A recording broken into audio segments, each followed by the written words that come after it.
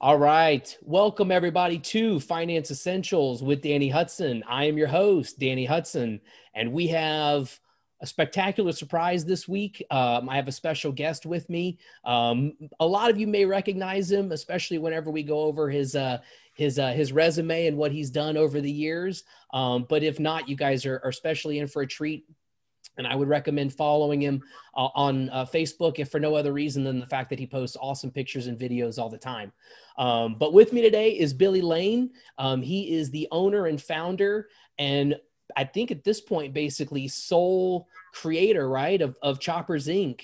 It's a one man shop at this point, right? Right, correct. Perfect. And so you guys may be aware of Billy. He was on the big one was probably the Great Biker Build Off, which was in the early 2000s. But he also made guest appearances on Monster Garage, American Biker, Night Calls, Blood, Sweat, and Gears. And he has also written a couple of books. One of them was Chop Fiction. It's not a motorcycle, baby. It's a chopper. And Billy Lane's How to Build Old School Choppers. So we're gonna talk about some of that stuff today. But Billy, how are you? I'm doing well. How are you? I'm doing fantastic. I'm really glad that we were able to take some time. I know you're probably one of the busiest people that I know. So the fact I was able to squeeze in a little bit of time makes me feel pretty special. No, I'm glad to do it. I'm busy because what I do, nobody needs it. Nobody on the planet needs my services. That's one of the worst professions to be in. I'm really blessed. Right. It's So true. whenever they talk about essential services, you're like, well, I know who that's not. Yeah, that's not me. But I'm lucky to have been doing it over 30 years and I'm still here. So I stay busy because I have to be busy to support myself. Otherwise I'd Yeah. have to do a job I don't love. Yeah, absolutely. And now, especially with three little girls, it's not even just you. You got now you have to think long term, right? You got to think long term planning. Yeah, So I mean, I had kids late in life, and the biggest blessings of my life, the three of them. But it's a big responsibility, and I not only do I want to make sure I can take care of them financially for the next 20 plus years, but I want to physically, personally make sure that I'm available to them too, because I started so late in life. sure, absolutely. And speaking as far as starting that late in life, um, what about the motorcycle part of it? My guess is that I just picture you being like a 4 or 5 year old kid working on your bike in the garage, that kind of thing. Is that kind of where a lot of this started? Yeah, I was born and raised in Miami, Florida, and born in 1970. So Easy Rider, the movie came out in 1969, and all those biker movies that followed that. In the all through the 70s, it was kind of a big deal. And On Any Sunday came out. Have you ever seen the Bruce Brown movie On Any Sunday with Steve McQueen? It was a big deal in the 70s. Motorcycling was kind of really having I guess I wouldn't say it's heyday, but it was a rebirth almost. And so I wanted to do that. I saw it all over Miami and, everywhere my mom would take me, my brother, to the doctor, to practice for sports or to school. And we'd see motorcycles everywhere. And I really, really wanted one. And we were riding bicycles and, we'd cut the forks on our bicycles and stack other sets of forks together and make long chopper bicycles. I mean, we were little kids thinking we were in the movie Easy Rider. That's hilarious. I'm assuming too, you guys probably had at that point probably would have been called like a biker gang, right? Because if you and your friends Yeah. all had, their bikes and stuff. And I'm assuming the parents were cool because I feel like if I was a kid and I did that with my bike, my parents would be like, "Do you know how much money we spent on that bike and you're messing it up?" Yeah, and I don't know what the average age group of your viewer is, but in the 70s, there was no video games, there was no Right, Nintendo. right, Your right. parents would say, go outside and play and Yep. come home when it gets dark. And Yeah. that's what we did. And we would go out on our bicycles and ride around and, we chop our bicycles in our friends' garages or our garages or under our carports or whatever it was. And that was how we lived. I mean, we'd go out and do outdoor physical activities. Right. Yeah, I mean, I remember being a kid, and I still tell people this, and we laugh about it, but it wasn't uncommon to literally be locked out of the house. Like they would tell us to go outside, and they would literally lock the door, Yeah. and unless something was broken or you were bleeding or something like that, I mean, you literally were not allowed back inside. Yeah, you needed a drink of water, you drank it from the hose. You know Right, what I mean? exactly, That's how we exactly. did it. Now I see, like, Oliver drinking from the hose, and we're like, "What are you doing? Don't Yeah. do that. We have a bottle of water for you right over here." That water's not from France. You Yeah, can't drink yeah, that. exactly. That's not glacier fed water. I mean, come on, that can't be healthy for you. Well, that's Yeah. great. Well, so then with the bicycles and everything like that, whenever you were a kid, what was your first introduction then into actual working on motorcycles? I mean, so my I told you I was from Miami, and in the late 80s and early 90s, South Beach, Miami had a big renaissance. Like that was a really rundown area. It had been built in the 20s and 30s, kind of Art Deco. All the architecture on South Beach, Miami is Art Deco, and there's hotels and all the buildings there had been really run down. In the late 80s, it started to have a renaissance, and all these European tourists started coming to South Beach and vacationing there in the wintertime, and they were buying Corvettes and muscle cars and Harley Davidsons to ship back to Europe.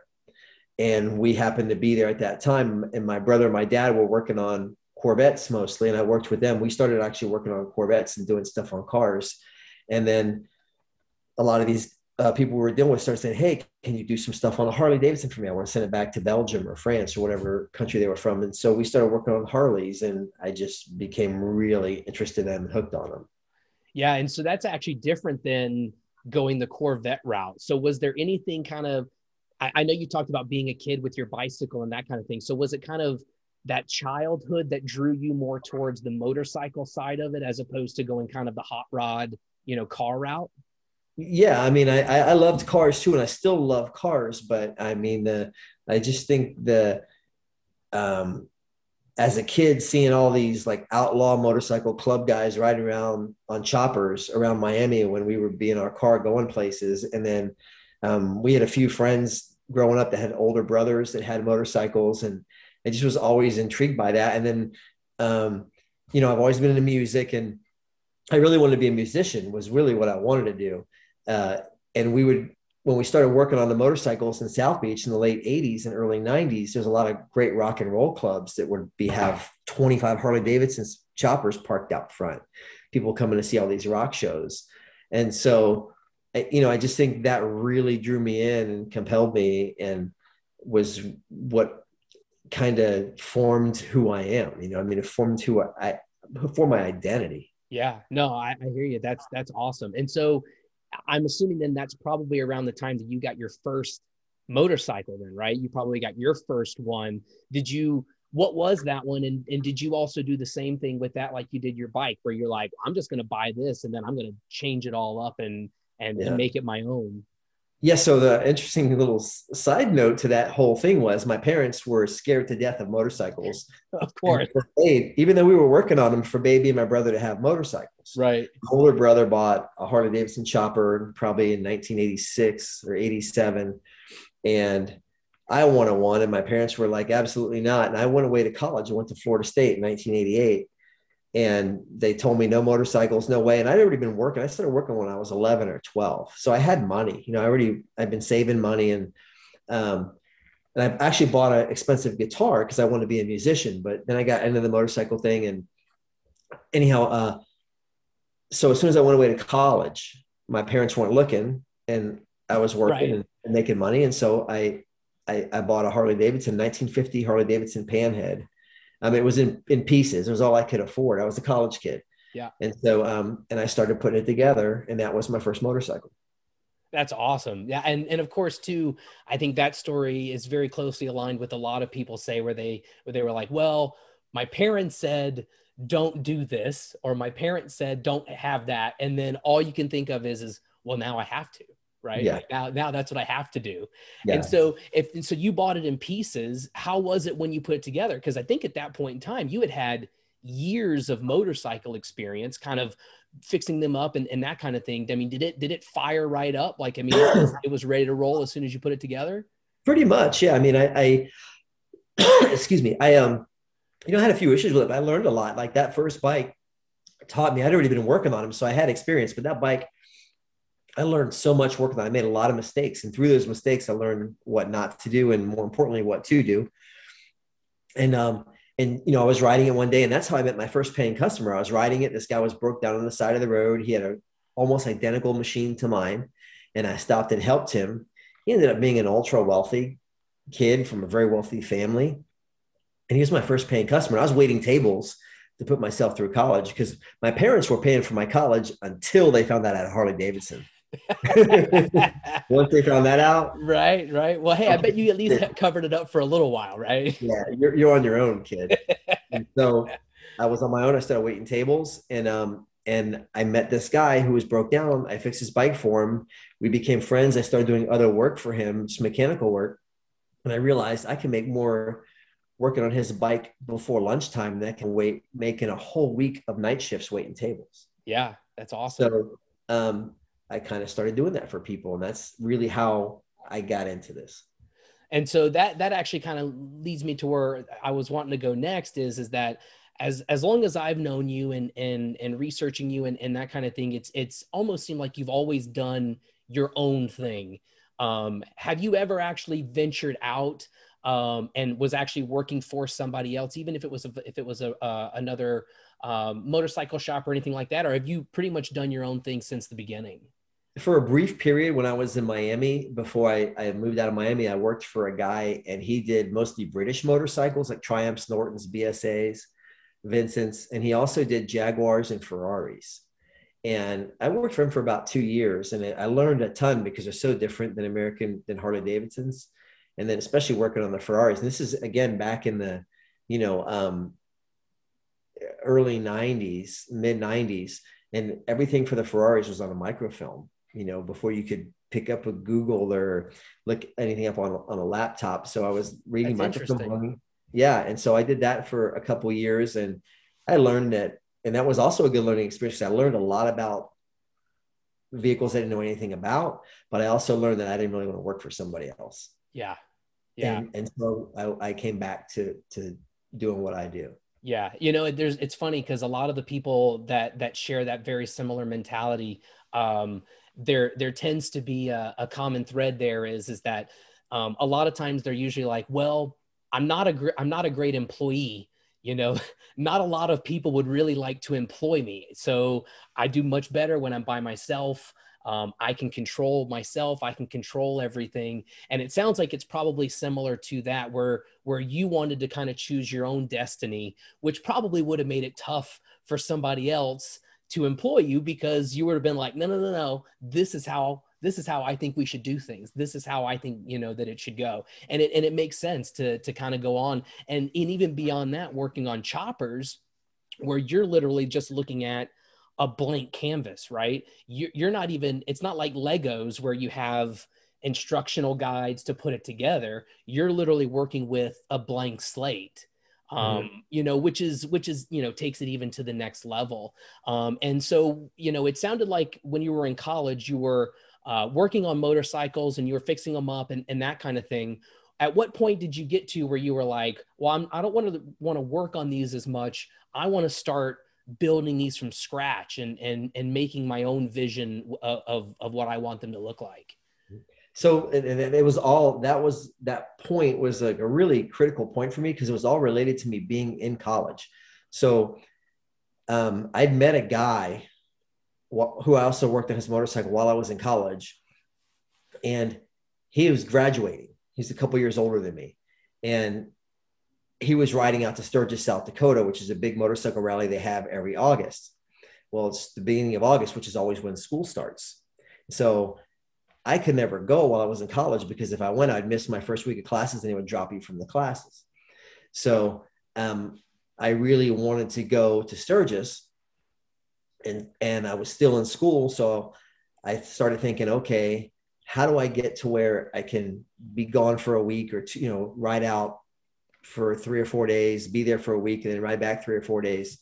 And so I decided, well, I'm going to start manufacturing parts because already the bike I had, I couldn't afford anything. I was just barely, getting by in college and doing my thing. So I Sure. started making all the parts that I wanted for my motorcycle because I couldn't afford to buy what I wanted.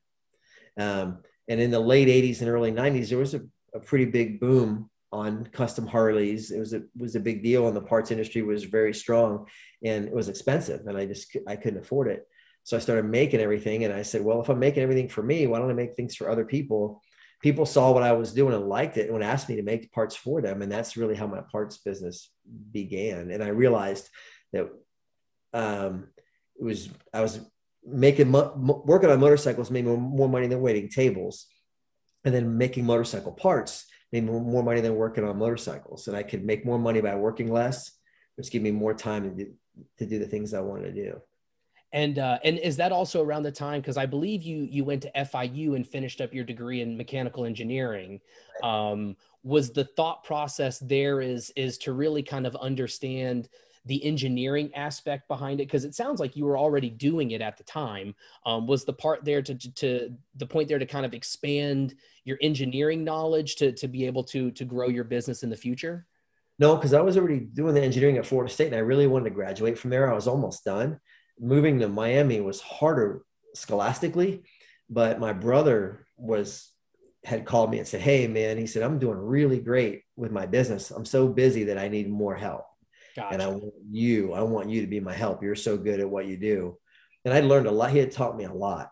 So I really moved to Miami to work with him. I wanted to stay in Tallahassee and finish at Florida State, but and he offered me a paycheck and a lot of opportunity that I wouldn't have had. And so I was happy to go back there and do it. And we did well, we did really, really well all through the mid 90s. Gotcha. And then it sounds like too, as far as the boom that you were describing kind of back in the 70s, as far as motorcycles go, I think most people my age, mid late 30s, that kind of thing, we remember, I feel like there was another boom, another resurgence in the early 2000s, Right. which obviously you were very influential when it came to that. How did that come about? Because I know you being at the forefront, and obviously with Biker Build Off, there were a lot of other, very similarly, intelligent guys who were just putting together amazing choppers that were really kind of at the forefront. So how did that kind of play about?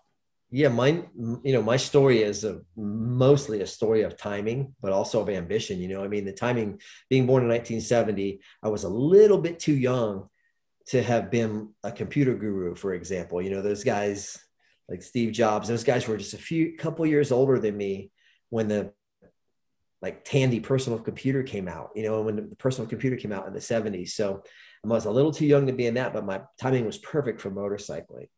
So by the time the 90s started to roll through, I think the biggest opportunity for me was Jesse James from West Coast Choppers in Long Beach, California, did a TV show for the Discovery Channel called Motorcycle Mania.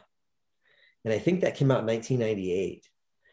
And so I graduated college in 95, really got serious about my parts business in 96. I've been doing it all along, but I was just kind of, I was making beer money and having fun and never really thought that it would go anywhere, because back then that it wasn't really a trajectory that most guys could even aspire to. Sure.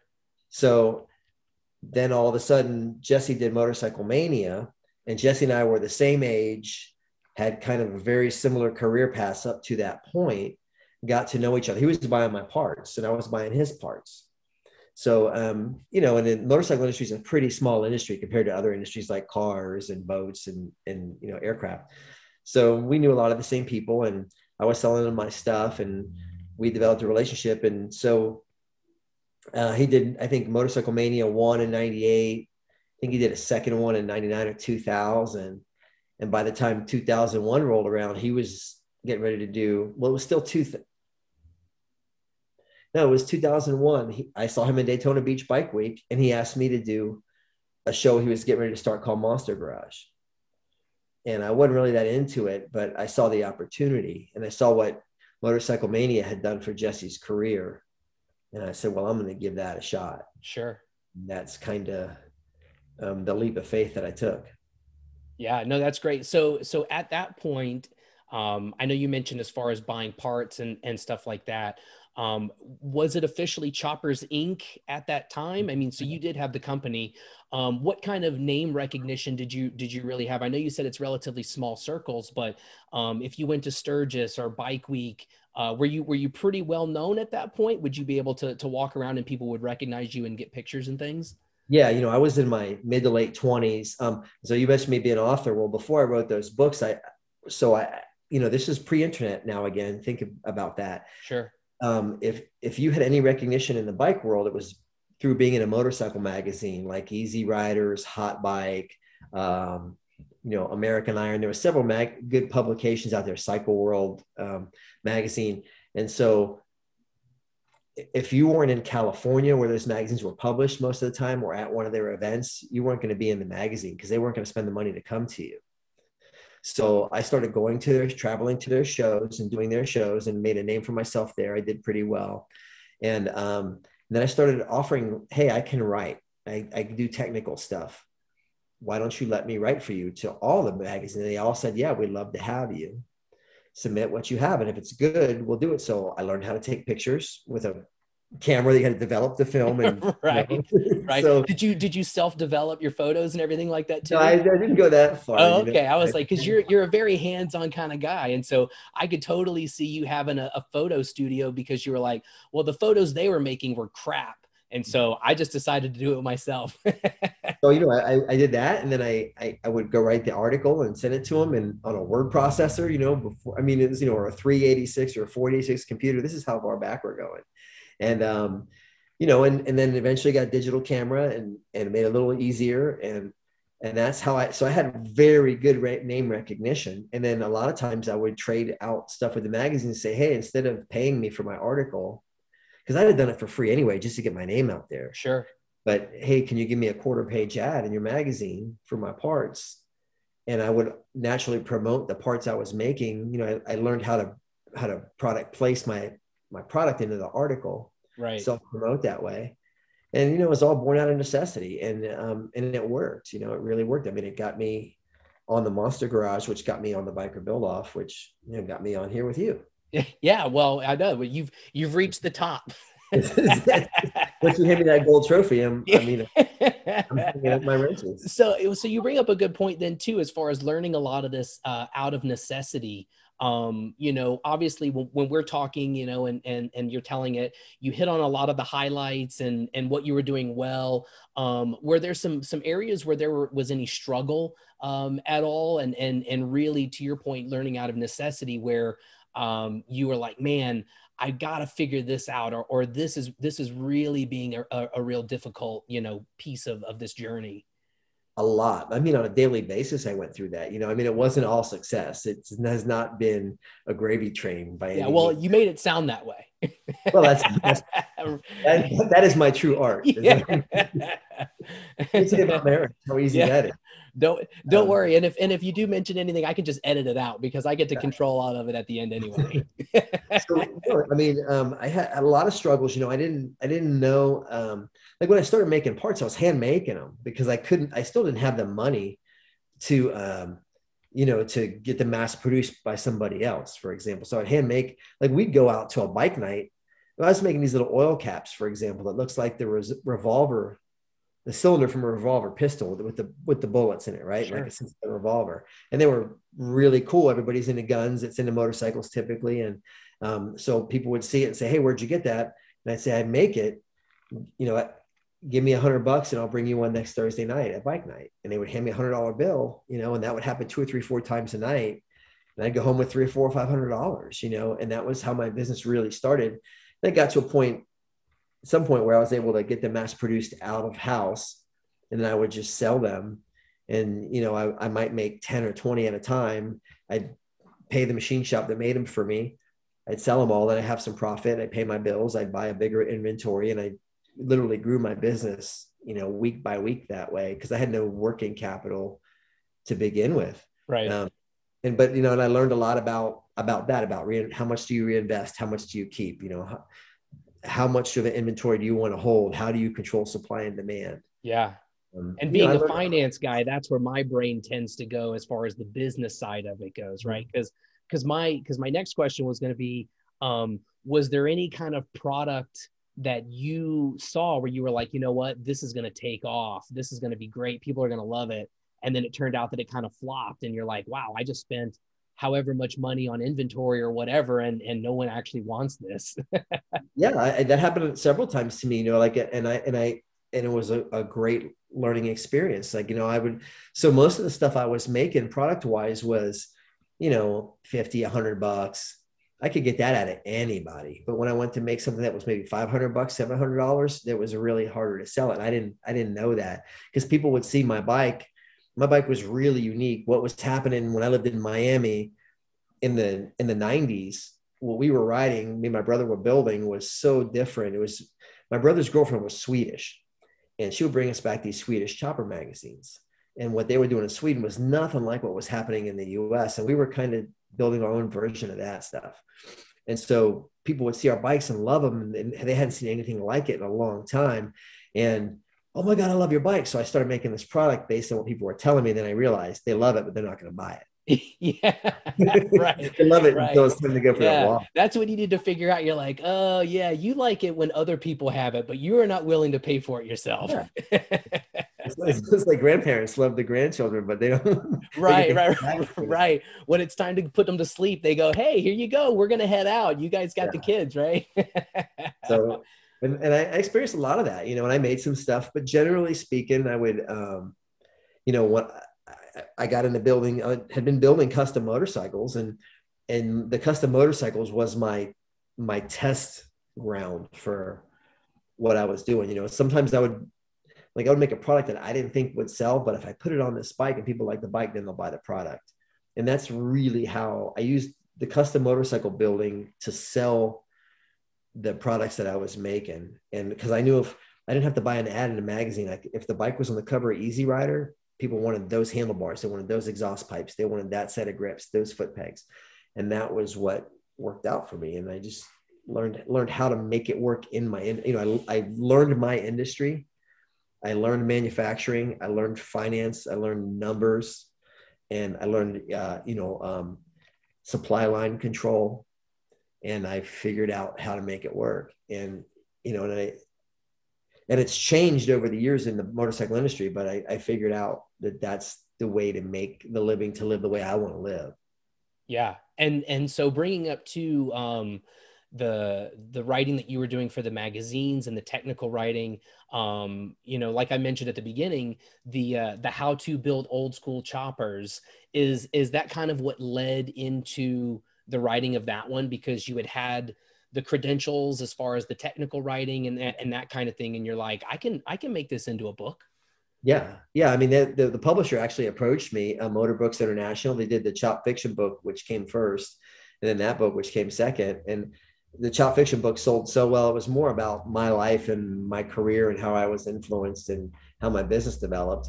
And some of the motorcycles I built, because in a really short window from say 98 to 2002, 2003, well, really 2002, I kind of came out of nowhere. You know, I was young, and I looked different than most of the guys you saw. It was more of an older crowd building those custom bikes. It's kind of, except for me and Jesse James, were the only two younger guys that really had success at it.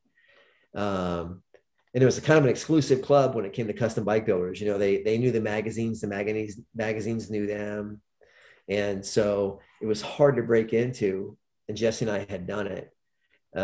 So, you know, I had a really short window where, you know, I came out of nowhere kind of, all of a sudden, because I took it serious. Like I said, you know, before 2006, before 96, I was just kind of goofing around and didn't take it seriously. Right. And then I'm like, okay, I gotta start thinking about, I'm going to be 30 in 4 years. You know, I got to kind of grow up a little bit. I didn't grow up enough, unfortunately, but you know, I well, you did all right. You came into your own, and so that actually kind of leads into the Great Biker Build Off period. So how did that show end up coming about? I know you were one of the mainstays on the show. You were, regularly competing against more people, whereas other guys kind of were a little bit more sporadic. You definitely seem to be one of the more mainstays. Yeah. I mean, this is such an interesting story, and most people don't know the real version of it. But so what, I did Monster Garage, and I stayed in contact with those people. They're the people that made Motorcycle Mania 1 and 2 with Jesse. And then I said, if you guys ever want to do another show about somebody besides Jesse, I'd be interested. And they contacted me, and it was like March of 2002, and said, hey, we think we're going to make Motorcycle Mania 3 with you. And I said, great. And they ended up coming down to my place and in Florida. And we kind of started filming for, I think, about 2 days. And then the producer came in one day and said, hey, we just got a phone call from the network where there's a legal issue with us making the show. We're not going to be able to make it.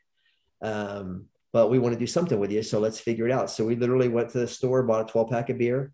We sat down on a couple milk crates, and we started kind of brainstorming ideas for what a show would be. And we came up with the concept of Biker Build Off, which is where 2 different bike builders would compete against each other, build a motorcycle in a month, ride it to a event, and have the people at the event judge the motorcycle. And we came up with that concept, and we sat down, and I gave them a list of guys I thought that would be good, because it's mostly a male industry, especially back then it was. Sure. So it was all males, of guys that I thought would be good to be on the show. And they had a few names, and we figured it out. And so we did the first one in 2002 with Roger Bourget from Arizona, another bike builder from Arizona. And it was an instant success, had amazing ratings for a cable, like 1.3 million people saw it on Discovery, which was huge. It would be huge now, but it was huge back then because Discovery Channel at that time, Discovery was mostly, more like a history and science channel. Right.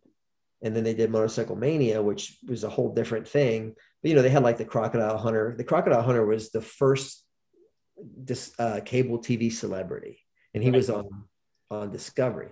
And so this was like a whole new thing for them. They realized this is not what we do, but it's getting us amazing ratings, generating a lot of revenue. And so, obviously I was one of the people that helped create that, through them and through what Jesse brought to me. Yeah. And I know too, you brought up that the crowd at the time was a bit of an older crowd. That would make me think that some of the folks that you guys would have presented the idea to, you might have gotten a little bit of pushback from, just because, they're a little bit older, they're not quite sure about it. Did you guys have some of that from some of the folks that you proposed the idea to? You mean at the network? No. Like some of the other chopper builders, like some of the other motorcycle guys. Or were they all on board, where they were like, hell yeah, that sounds like a great idea? Everybody was on board, because they all saw what happened with Jesse James. Jesse That's James. True. Everybody saw, even people who were averse to it, including me. I'm shy. And I had to overcome my shyness through doing that out of necessity. But I realized, if I have opportunity to do this, if I do this, this could really change my life. And I was correct. If I had gone with my instinct, we probably wouldn't be having this conversation. I'd be changing somebody's oil right now. Well, and you had pretty good success throughout your life at that point, kind of going by your instincts, and to your point too, as far as the timing and sometimes you just get lucky and that kind of thing. One of the other things too that I know a lot of people talk about is how, show ideas, once suits kind of get involved in that kind of thing, that they kind of tweak it and they kind of take over creative control and that kind of thing. But the way that you guys were discussing the show, did it play out the way that you guys had originally expected it to, or were those some changes where they made some adjustments? No, it played out the way that we wanted it to. The first show I was on, so we didn't have any contracts. They literally didn't. They never sent me a contract, and they never paid me to do a TV show. They would literally call me and say, "Hey, we're going to make a Biker Build Off with you and so, and this is when we want to do it." And I would say yes, because I knew just instinctively it was the right thing to do. But because we had no contracts, they couldn't really tell me what to do. They couldn't say, they weren't paying me for anything. I remember a few times they would say, hey, can you say this, or can you say that, or can you do this? And I said, no, because I'm not an actor. Actors get paid. You guys aren't paying me. Yeah. So no, I'm just going to be genuine and be me. And that was another lesson I learned. It was what worked the best for me. Just be authentic, be yourself, be genuine. And either people will like you or they won't. Right. So if I go back and I watch it and I see you pick up something, you're like, man, I'm really enjoying this nice cold Coca-Cola.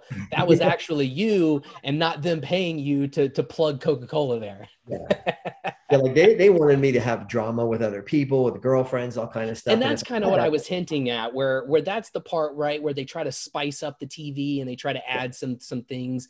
I know it seemed like a lot of times on some of the other motorcycle shows and chopper shows that were at the time, where they're out test driving it or whatever, and then the next scene they're on the side of the road like, oh my god, this bike needs to be delivered in 2 days. Is it something broken? You know what I mean? They try to hype it up a little bit like that. And so I wasn't quite sure if there was some some of that action kind of going on.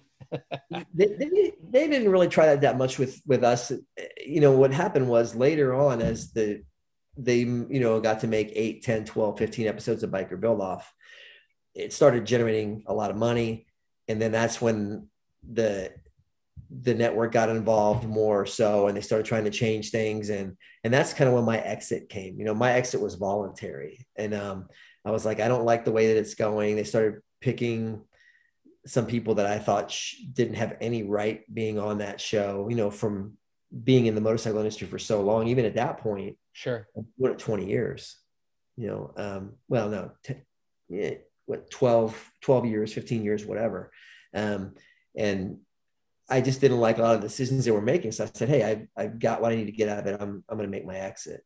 Yeah. And did you find too, that kind of, we were talking about ushering in a new age in terms of the popularity of motorcycles and choppers. I'm assuming at that point you had been going to a lot of these events for a long time, Sturgis and Bike Week in Daytona. Did you guys see the crowd shifting and also starting to see a lot of younger people that were big fans of you because of the show and things like that? Yeah, for sure. I mean, it was amazing, it was instantly overnight that happened. And we start going to events, and I started getting paid to go to events. They literally say, hey, we want you to come to Daytona Bike Week. Right. Wow, you're going to pay me to show up somewhere? How great is that? Yeah. I literally, at one point from, I'd say 2002 to 2006, I was gone 40 plus weekends a year at a paid event. And we get there and they pay me to be there. They take me to dinner. They put me in a hotel. And then on top of it, we'd sell, just boxes and boxes of soft goods, hats and t-shirts and stuff. Sure. And it was really an amazing time to be in that business. And, it all came from the TV thing. It was really, really amazing. And I met a lot of great people through it. I met a lot of horrible people through it. But I learned a lot of lessons, too good and bad. And it's a really remarkable time. Yeah. Did you hit a point with traveling like that where, maybe you get burnt out or something like that, and you're just like, man, I just really want to start turning wrenches again? Mm-hmm. Yeah, almost. Yeah. It was a really hard, I didn't deal with it well on a personal level, but it was a really hard time. We were making so much money and I was having so much fun. It was hard to stay focused, and I had a business at home, and as the money grew, I had to hire more people. And when you hire people, you invite problems. And, so I had a business running at home. I ended up having 3 revenue streams. I was manufacturing the parts. We had all the clothing sales, and I was getting paid to do really 4 revenue streams, getting paid to do the events. And then I was selling custom motorcycles that I was building. So I'd usually work Monday through Thursday at the shop.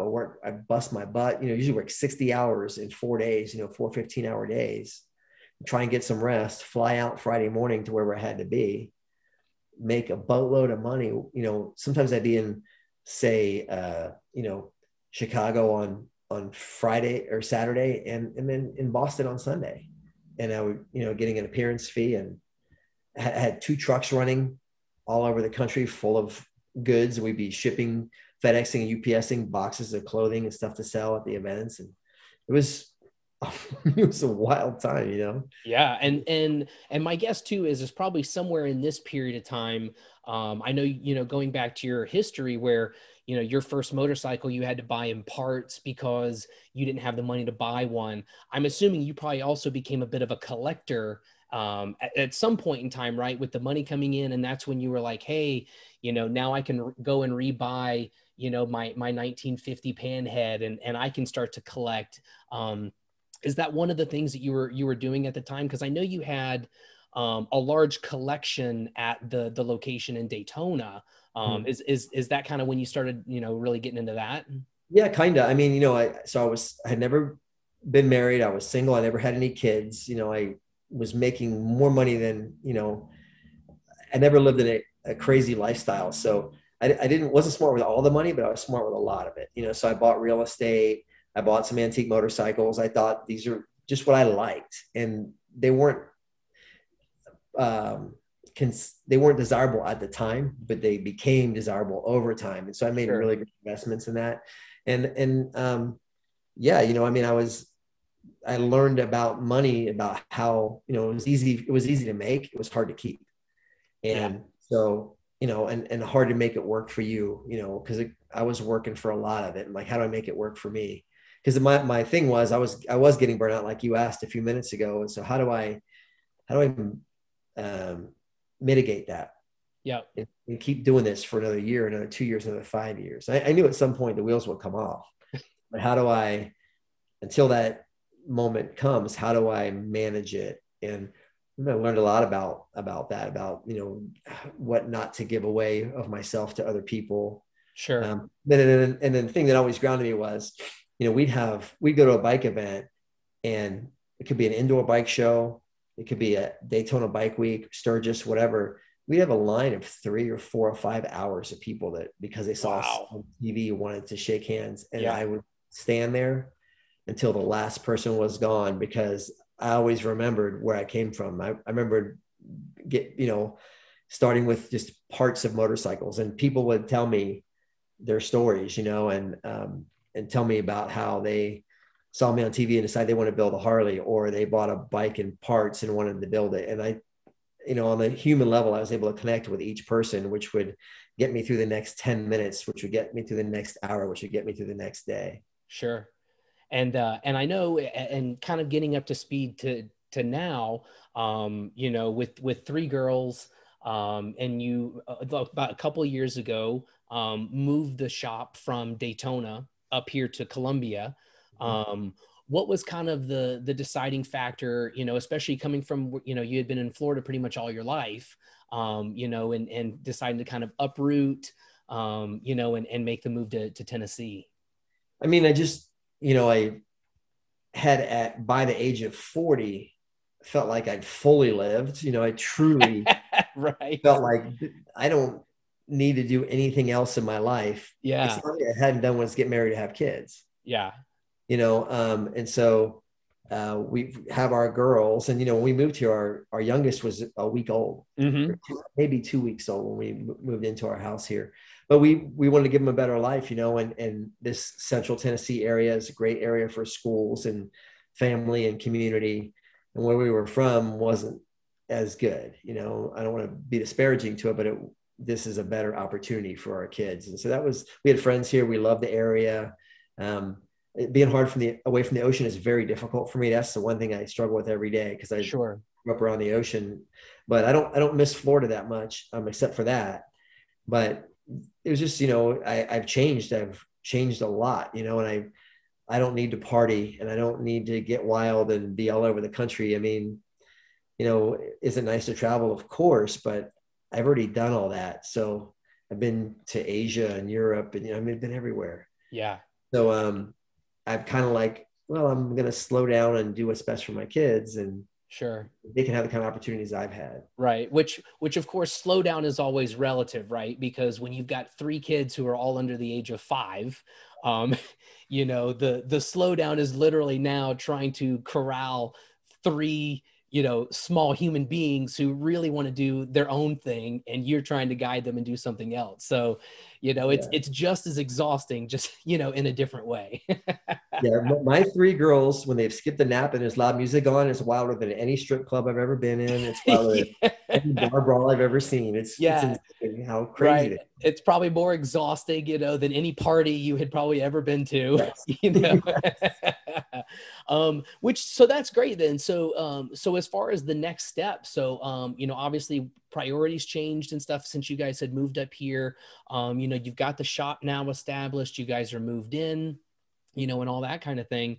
So what's next for you and for Choppers Inc.? So I'm just circling back around. I'm going back into I really haven't made parts for quite a few years. I'm going to go back into the parts business, manufacturing in general. I mean, so I'm 51. My youngest is not even 2 years old yet. So I got 20 years ahead of me. And this is how I started my business in the first place. I always look at where am I going? How do I get from A to Z in the most efficient manner or the least damaging manner to me, Right. Like I have the energy of a 25-year-old right now, but I won't have that in 10 years. I know it. Yeah. I'm going to have it in 5 years. And that's assuming I stay healthy and I don't get in a motorcycle accident or, something else. So I have to plan for 20 years. So I basically am looking at, okay, how much money do I need to make for the next 20 years?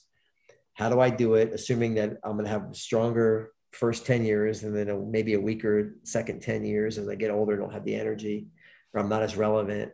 How do I stay relevant? Those are the things that I ask myself. And I look at what's happening. Like there's a lot of guys in my industry now that are 70 years old, late 60s.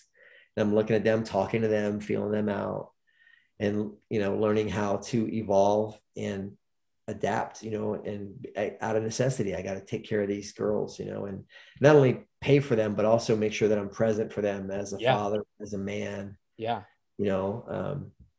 So, it's my life now is controlled by how do I best be a dad to my kids? Sure. And so going off of that, then, so that's making me think that there will be the chopper business, but then also an upcoming kind of parts aspect to it as well. Right. So it'll be kind of two parallels that you kind of have running, at the same time. Yeah. And then, choppers have been around for a long time, but I've seen it become popular and become not popular 3 times in over 30 years. Sure. So it's starting to come back around again. They've been not popular for the last several years. I mean, people have been riding a whole different type of motorcycle. Yeah. Yeah. Because society changes, right? And so people have different mentalities and different mindsets. And to your point too, the next time it comes around, it'll probably be different than it was in the 2000s, and then it was in the 80s and the 90s and then the 70s. So how we're thinking of a chopper right now might be different than what people are thinking of it 5 or 6 or 10 years from now. Yeah. Like my popularity now, I never expected it because, I did shows on Discovery from 2001 to 2006. That's been 15 years since I've done one. But then see, it's something I couldn't have predicted, but guys who were 15 years ago are 30 now. They're watching as a teenager with their dad or with their buddies on Discovery Channel. And now they're out making money. They're doing their own thing. And they're like, you know what? I'm going to see what that guy's doing and Google me. Sure. And contact me and say, hey, I'd love to have a custom motorcycle, or I want to have you, work on my bike, or I want to buy one of your parts because of that connection from so long ago. So I'm lucky in the sense that, again, it's my timing that now that crowd of people is a consumer, whereas before they were just a fan. Right.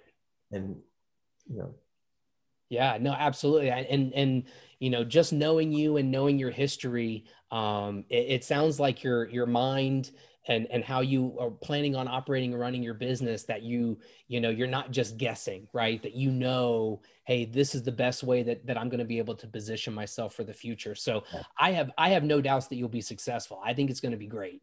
So I think you'll kill it. Well, for the last couple of minutes left, is there, obviously, like I mentioned at the beginning, you guys definitely want to follow him on Facebook. He posts a lot of really old school classic videos and pictures, and also current stuff. I remember, seeing one of the girls that were just dancing and singing, dancing and singing in the car, which was hilarious. But yeah, so is there anything else you'd want to go out on here at the end? I appreciate that mention. People, a really good following on Facebook and Instagram at Choppers Inc. and Billy on Instagram and Billy Lane of Choppers Inc. on Facebook. And I'll put them in the show notes too, so people can see it. And I've got a YouTube channel, and that's one of the things I'm really going to start embracing now, because I can do my own thing when I want, and with that, and I think that's great way to connect to younger people. I mean, I think people my age and older than me aren't that into YouTube too much, but I know just with watching how my kids are a great tool for me to learn things. Like, I see what they're into. They don't want to watch a TV program. They want to watch, which is probably an old man's term now. TV program. But, I wasn't gonna call you out on it. but they want to watch YouTube. They want to watch something for 3 minutes and then go to something else. Right. They want to watch a music video, then they want to watch car tires running over water balloons. And so I'm learning from that, and I'm gonna embrace YouTube. I've already started to, but do a lot of stuff on there. And I like to involve. One of the great things about, I like to teach, so I want to teach younger people how to do what I do, and maybe involve younger builders, because I think the trend is going toward more of the electronic tech side of things these days, and so people who can actually build things with their hands and do things with their hands are always going to be necessary. And sure. So I think it's going to be a shrinking segment of the workforce moving forward, but there's always going to be a need for it. So teach people how to do this kind of stuff, maybe engage people, one-on-one that way. Yeah, absolutely. No, I think it's great. Well, and like I said, I'll include all the links in the show notes too. And so that way people will see the Facebook and the Instagram and the YouTube channel. And I wasn't even aware of the YouTube channel, so I know I'm going to subscribe, whenever we get done. But no, it was great. There were some things I know we've talked about before that I already knew, but I also learned a ton. And so I always appreciate the knowledge and the expertise. And even for me, just being a finance person and you being such a successful entrepreneur, being able to pick out and understand, those nuances when it comes to operating and running a business is always learning. So I super appreciate it. I know we'll stay in contact, and I wish you all the best. I do. Same to you. Thanks for having me. Yeah. All right. Thank you, sir.